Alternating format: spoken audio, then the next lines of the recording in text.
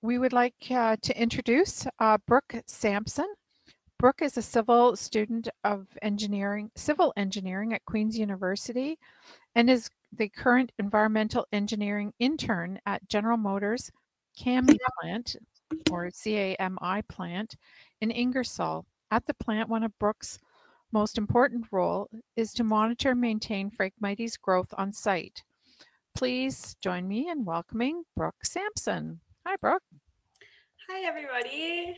I'm so happy to be here. Thank you so much for having me. So I'll get started. Yes, as you said, my name is Brooke Sampson. I'm the current intern at GM CAMI Assembly Plant in Ingersoll. So my presentation is General Motors of CAMI Assembly Plant Phragmites maintenance practices. Okay, so we'll start. So a bit about me. I said my name is Brooke Sampson, environmental engineering intern at CAMI Assembly, and I'm in my 8th month of a 16-month internship. I'm studying civil engineering at Queen's University in Kingston, and I've completed my 3rd year, and after this internship ends in August, I'll be returning for my 4th and final year. And I'm actually from Dundas, Ontario, so I'm actually living at home right now while I'm doing my internship. A bit about GM CAMI. So the CAMI Assembly Plant is located in southwestern Ontario in the town of Ingersoll. This manufacturing industrial site is made up of 2 million square feet and is on 582 acres of land. The local watershed is the Thames River. On this property, we have a certified wetland of about 4 acres, and we have been Wildlife Habitat Council certified since 2011 with 13 on-site projects. We've been gold certified since 2015, and in 2018, our Phragmites initiatives, which I'll be speaking about today, were specifically recognized for the recertification. The facility itself is currently producing the Chevrolet Equinox and will be soon switching over to produce the EV600 in the end of 2022 and the EV400 in the end of 2023, which are both completely electric delivery vans. And in the top right there, you have a photo of the EV600, which will be starting producing hopefully this upcoming November. So why the Phragmites initiative was started at CAMI. So the initiative was started as a pilot project in 2015 when Phragmites were noticed on our certified wetland by an environmental engineer from another General Motors site. This began the discussion of what Phragmites really are and how they could affect the property and our wildlife habitats. This initiative was assigned to the intern with support from the environmental officers on site. So the photos here, you can see this is in the back of our wetland behind our facility. Some of the Phragmites that are growing there. And then this was a tool that we started using in 2015 that I'll talk a little bit more about in further slides. So this is our monitoring plan, how it got started. This map shows the CAMI property as a part of the 582 acres of land.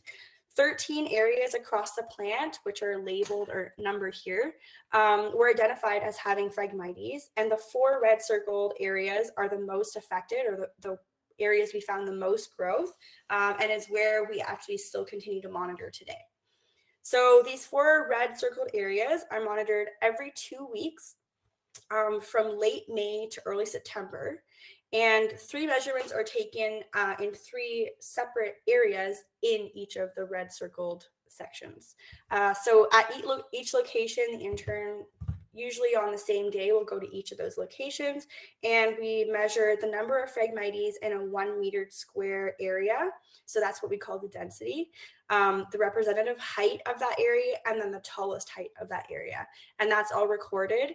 And we do that 3 times at each of these 4 sites, each 2 weeks. So in terms of our data management, each season, the data is collected and recorded on a spreadsheet, which is shown on this top left in the blue. So that just represents 1 week of our data. We have an area for comments where we kind of track if we see any new growth or wildlife or any other kind of like native species that we do want in the area. And then each site location that we visit has a number. So at the end of the data session or season, graphs and a report are produced. The graphs show the growth stages of the Phragmites over the season and how they compare to other years. So the 3 graphs shown on the screen right now are just a sample from the 2021 season at our headwall bioswale. So you can see the average tallest height, which grew over the season. The average density was somewhat the same over the season with a little bit of a spike in early September. And then the average representative height at the headwalls bioswale, which also grew as well. And then the report that we put together is an overview of the maintenance that happens each season and the trends found or any other important information or suggestions we get from outside companies. And then all of this, we use it for tracking, but we also use it to go towards a wildlife habitat council recertification every 3 years. So tracking over the years, as well as just the annual graphs that we put together, we update these graphs each year. And so far, we've been doing it since 2015, so 6 seasons. So this is the tracking of each of the sites we go to. So the headwalls bioswale, the powerhouse, the wetland, and then our southwest stormwater pond. And on these graphs, we show the average representative height and the average representative density over those 6-year spans. So as you can see, it kind of started off in the middle range, I guess, for the height. And then we did have quite a big dip in 2018. And then since then, it has been going up. The density seems to be going down from 2020 to 2021, which we like, but we do want to keep reducing that average representative height as well. So for mechanical control, annually maintenance takes place to reduce the spread and growth of Phragmites. In the past, we've used herbicide sprayings and we continue to use cuttings. Herbicide sprayings are no longer used just to prevent contamination to our stormwater system. So that is something that was requested by the county, that we no longer do sprayings because the stormwater does go out to the county eventually. In the past, we worked with local conservation authorities to help us with the herbicide sprayings, and the management plan and cuttings grew over the years. So more recently, we've moved to using contractor landscapers to help with the cuttings and the maintenance in our areas. So on the right here, you can see kind of what we've done over the past 6 years, starting mostly focusing on the wetland and the bioswale. And then, as you can see, after 2017, the sprayings were stopped. And we also introduced some work on the southwest ponds in 2017. And now in the past 2 seasons, so 2020, 2021, we did have some budget cuts due to the pandemic. So we really had to focus on which area was the most affected and what we could do the most with. So this past season, particularly, we used the southwest, or we maintain the southwest pond with some cuttings. We could have done more. We wish we could have done more, but we did the best that we could with what we had. And we did, I guess, I'll talk about a little bit more about what we did in 2021. So we did mowings using grass trimming tools. We actually used a landscaping company that we use on site quite a bit for grass cutting and snow removal and everything. And that was just due to scheduling and who was available. The planning for this did actually start in April of 2021. And it was actually quite difficult to work with these contractors to get this done. So it wasn't actually until August that they even were able to do the cuttings. They started with a lawnmower, or I guess it was like a big industrial type lawnmower, just trimming them down, and then they realized that there was water in the pond, even though that was obvious from the start. And so they had to switch to using weed whackers that had metal attachments. We tried our best to inform them of all the precautions to take, especially with cleaning the tools after using them and going to different areas, and then making sure especially to be picking up all the seed heads and disposing of them properly, because this was in August when the seed heads were quite large. And obviously if we kept those everywhere, they would just grow new Phragmites and it would all be pointless. So even after this was all done, we only were able, with 5 full days of cuttings, we only got done about 1/3 of the southwest pond area. And you can still see in like the second photo and the fourth photo that there is quite a few Phragmites left in the middle of the pond. And this pond is actually usually like twice as big as you can see here. But in the past few years, since Phragmites have densified and spread over this area, it's been very clogged up. So we're really trying to focus on this area right now, and will be in the coming year as well. And then even after these cuttings, about 1 week later, you can see on the leftmost photo, it was pretty clear, but within a week, there were new Phragmites growing. They were about a foot tall within a week. So we were surprised and a little disappointed about that, but we do need to further our methods and kind of update them for the upcoming season, because we realized without pulling out the actual roots as well, that could be a contributing factor, and then also really trying to get it done before the seed heads come out. We also do some biological control. So in addition to cuttings and our past sprayings, informal spread of cattail and milkweed was continually completed each spring and summer in order to promote growth of native species in the Phragmites dense areas.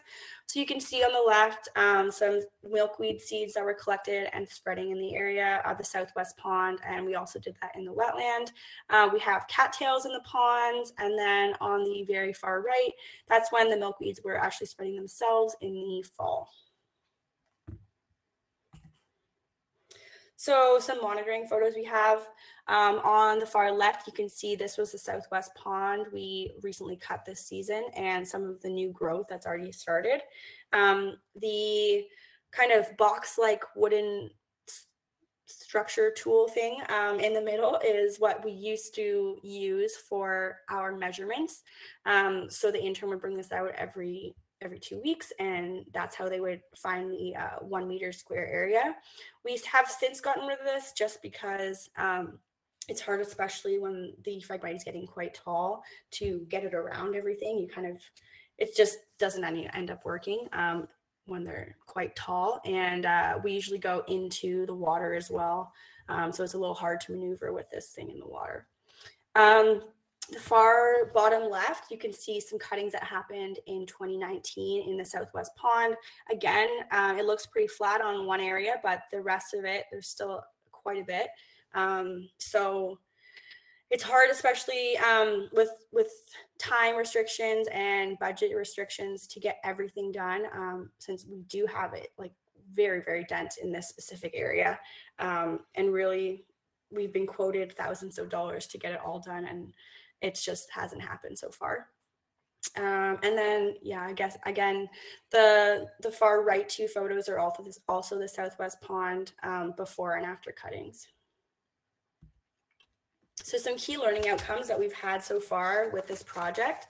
Phragmites can obviously dominate over other native species, and it's really important to promote native species growth in Phragmites areas, especially after cuttings. So going in after those cuttings and planting seeds or planting small plants, bringing them from other areas that we have like dense, we have tons of milkweed in other sections of our plant that we want to bring to those Phragmites areas. Cuttings and other maintenance should happen before seed heads grow to reduce spread of the seeds. It's really important because even if you're trying to collect them all, like they fly everywhere. So they can still spread even if you think you're collecting as many as you can. And then Phragmites can spread and populate through their roots as well as their seeds, which is something I actually learned at one of the Ontario Invasive Plants Council workshops in the spring, which was really informative to me. And yeah, so on one root, you can have many, many Phragmites plants growing up. So it's really important if you're going to properly get rid of the Phragmites to take out the root as well. And then it's also vital to clean all tools and materials used around the Phragmites, especially in the seeding seasons and after cuttings, to reduce spread to other areas. So if you're going to use a shovel to dig one out, you should make sure all the seeds are gone and clean it well, so that if you use a shovel somewhere else, you don't spread Phragmites to that new area, as well as just like gloves or even your work boots, making sure they're clean before you leave the area. And then also, so part of our internship kind of situation is that there's a 4-month crossover. So I'll be training a new intern from May to August. And in that time, in that crossover time, it's really important that the outgoing intern really shows the incoming intern how important Phragmites are, try to get them going to workshops and doing their own research and making sure that they're very aware of what we've already done in the past and how we should be moving forward. And then as well, time management. So even though we started the quoting for this year in April, it took until August to get everything going. So really starting very early to try and get this going, especially in our big corporate world at GM. It takes forever to get quotes, organizing, and purchase orders to go through. So yeah, that's everything I have so far right now. If you have any questions, feel free to ask right now, or you can come find me later, or you can even email me if you have them after this session. But that's everything for now. Thank you. Thank you, Brooke. Thank you for that great presentation. A question, how did you dispose of the seed heads and cuttings? Yeah, so we have a resource manager on site who deals with all of our waste management, and she brought in a large shipping container, and then all of the cut Phragmites and the actual seed heads went into there, and then they went to an approved composting site. I can't remember what it was called, but we made sure that they dispose of the Phragmites properly so that they don't kind of spread on like farms or wherever they're going. But they were all collected into this ginormous bin to kind of dry out before they were taken off site. Awesome, great. I see there is another question, but I think in order to keep us on time, and you said you are staying, so you'll be around, people can reach out and find you. And again, thank you. This is a great example of corporate responsibility, especially when it comes to Frag. So thank you for sharing today. Of course. Thank you for having me. Thank you.